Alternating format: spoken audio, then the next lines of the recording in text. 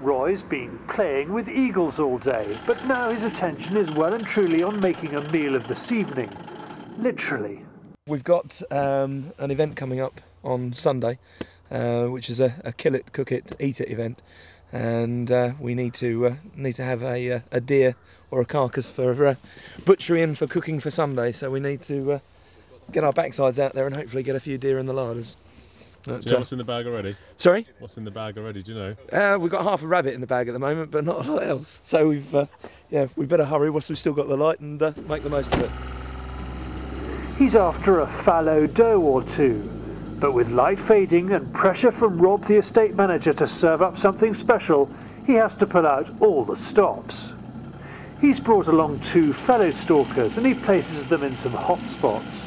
They're coming in off the horse paddocks and coming back into here of an evening. So get yourself tucked up here somewhere. Any special place? No, wherever there's a load of brambles just down there, yeah. So you should be able to tuck yourself up and keep an eye. He's got a John Deere Gator on loan, and so far, so good. It's really, really good. I've been very impressed with it. I've been coping with everything that I'm putting through it perfectly so far. We'll see how she does in Scotland on the mountains. Roy knows this estate like the back of his hand and takes us to the edge of a clearing at the bottom of the valley. Where we are here at the moment, we're on last light, and the deer all bed down in the thick cover of the wood just through here. So just as the light's fading, they're just coming out and feeding back into the fields. They tend to be leaving it bright until the last light because we've obviously got a lot of pressure from dog walkers here. So they wait until everything's quieted down to the dog walkers and start to trickle through. So we've just got our fingers crossed that they come across before we lose the light. Just as we're about to give up, 2 does leave the cover of the wood and start feeding. Roy waits until he gets a clean shot.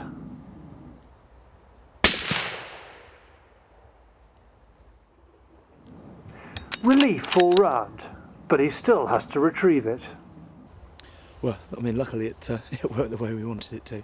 We couldn't have got it any closer to losing the light there, and just as we were losing the light, luckily we had 2 does just came out. They were probably, I don't know, 70, 80 yards away, and initially I couldn't take the shot because we didn't have a shot. She had her head down and was feeding, and just as I was about to give up hope with the light going, she presented us with a takeable shot and away she went. So it is a great relief. Yes, this is. Otherwise, we would have been very, very stuffed. We would have had to pop to Tesco's on Sunday to get a little bit of venison. Once the granite is complete, we retrace our steps. The gator goes first, and it seems to be far more sure-footed than Roy's friend.